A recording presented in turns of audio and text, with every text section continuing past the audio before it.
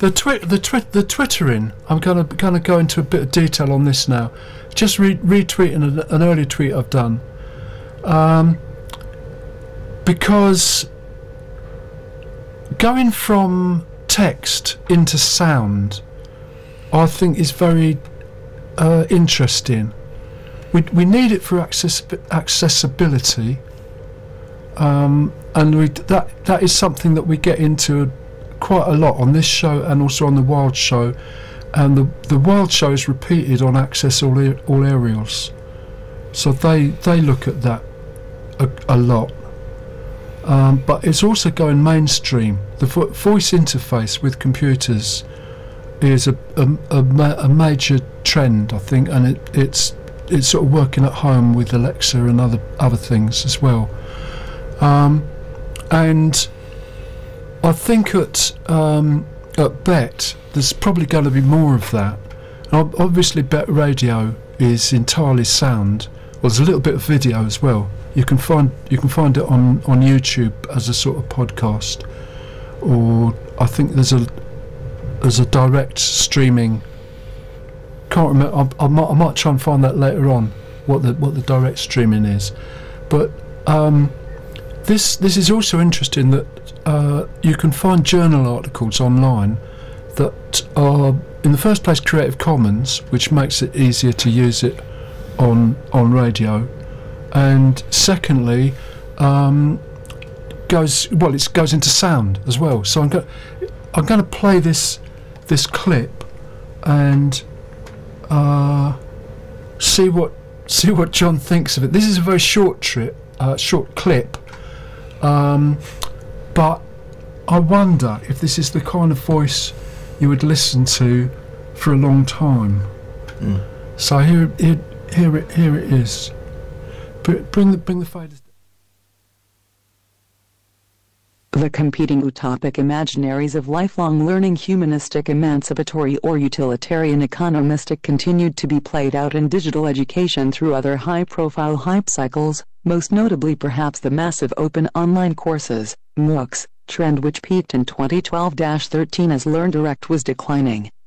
As Knox, citation 2015, and others have documented, the early classification of MOOCs as either CMOOCs, distributed, networked, collaborative, non-hierarchical and self-directed, or XMOOCs, corporate, content-driven, linear and transmissive, quite readily mapped onto the two lifelong learning paradigms.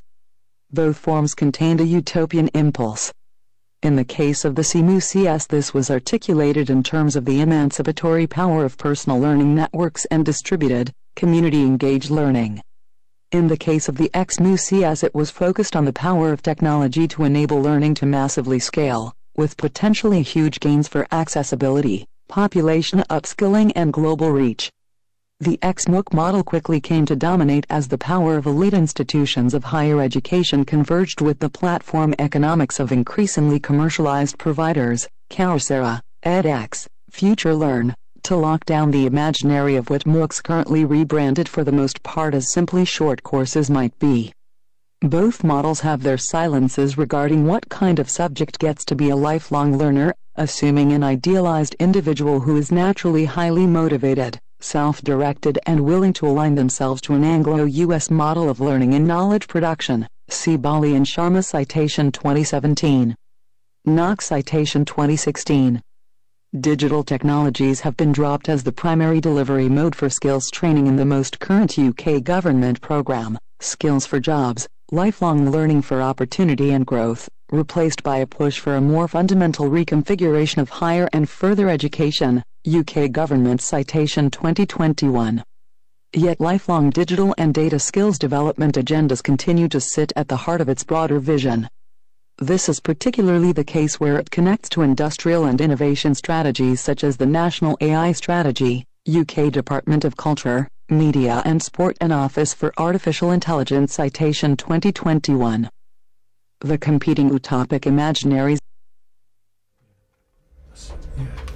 So Jon, what do you make of that just as a voice? That was 2.5 minutes, but would you listen to that for a long time? No, not particularly. No. So more work needed on the voicing. Yes, but the voicing has been like it for years, because if you were using a screen reader, Yeah. on the computer, if a blind person was using a screen reader, that's what the screen reader would sound like. So the voices aren't going to get any better. No. So yeah, that's what you have to listen to, I'm afraid. Anyway. Okay. Well, that's another. All right. So that's one thing we'll look out for at Bet is if they've got better voicing. Good luck with that.